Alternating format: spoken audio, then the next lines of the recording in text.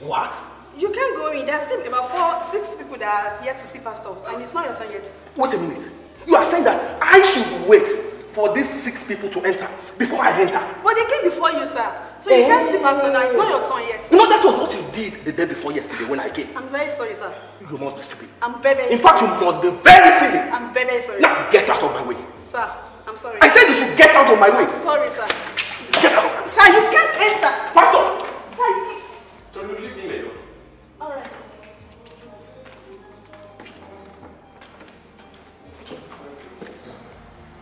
Bye. Chief, you're welcome. Good afternoon, sir. Good afternoon, Pastor. Pastor, that your secretary must be very silly. Can you believe that I came here the day before yesterday? I wanted to see you. But she had the guts to tell me that it was already past 3 p.m. that I could no longer see you. Can you imagine? What an insult. No problem. I went home. I then came back again today, only for her to tell me that there were 6 people waiting to see you, and that I have to wait for them to see you before coming to see you. I was angry. Imagine such nonsense. I came here. She then had the guts to follow me into your office. Look, Pastor, that girl is very, very stupid. She's silly. And look, I'm going to make sure I deal with her. I'm going to deal with her. I will deal with that girl. Seriously. Please, Chief, I'm really very sorry. We are only trying to put things in order so that everybody will have opportunity to see the pastor. We don't want a situation whereby people will feel that we are being partial. So you were the one that instructed her not to allow me to enter? I will ask her to apologize to you. Please. And she had better do. She had better do. If not, I will make life miserable for her. She will surely apologize. She had better do. Lest I forget, Chief, thank you so much for the other day. May God continue to bless you. Amen. Chief, how is your business? How are things generally? Actually, my business is not going on fine at all. In fact, that is the primary reason why I am here to see you. My business is not going on fine. Look, I covet your prayers. I need your prayers. When Pastor Ambrose was here, we devote one day in a week to pray and fast concerning my business. I see. So, but why is it that your business is no longer moving these days? Thank you, Pastor. It's some set of people, they are making things difficult for us. They don't want us to eat again. It's this law enforcement agency, and it's a lie. They are fakes. They are just chasing shadows instead of substance. In what way are the law enforcement agents after you? Or have you offended them in any way? Not at all. I go about my normal business. I know it is the devil that is using them. And that is why I covet your prayers.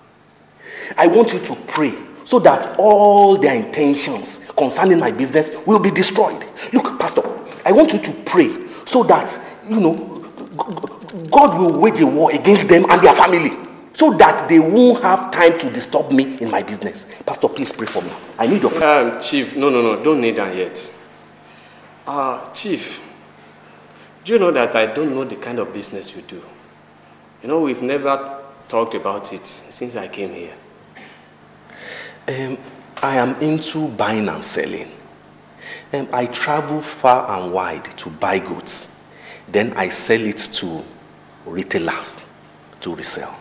I see. But in what way are the law enforcement agents after you? Or have you offended them in any way? Not at all. Like I told you, I go about my business legally. It is this one man like this. Their new boss now. They just brought him. And he came around. One hardened man like this. And he came around. And look, it's not as if we did not give him his own due. We went to him when he came and said, this is what we have been doing for your predecessors. This is the small gift we have for you. And he said, no, he won't collect it. That is here to change things. He's here to do the work the way it was supposed to be done. And I told him, it's a lie. Look, this work is nobody's father's work. It's government work. So that is the way we have been doing. And that is the way it should continue. Look, the devil is trying to use him. And I know all his intentions will be destroyed in Jesus' name. That's why I need your prayers. But where exactly do you get this, your goods? I mean, where do you get them from? From Cotonou. And I bring the goods in through Seme, Idiroko, Okeodon, Agilete, Ibeshe, and Chief, is that not smuggling?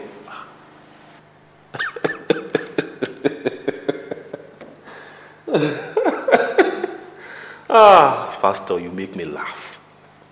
Smuggling? That's what people call it outside. But look, I must confess to you, Pastor, it's a very, very good business. It's a very good source of livelihood. In fact, look, God can bless somebody so much so that after 1 or 2 years of involving in the business, one can become a multimillionaire. It's a fine business. Oh. But Chief, did you explain this, your business, to my predecessor, Pastor Ambrose? Yes, I did. In fact, whenever we are about embarking on such trip, we come to him for prayers, and he prays for us.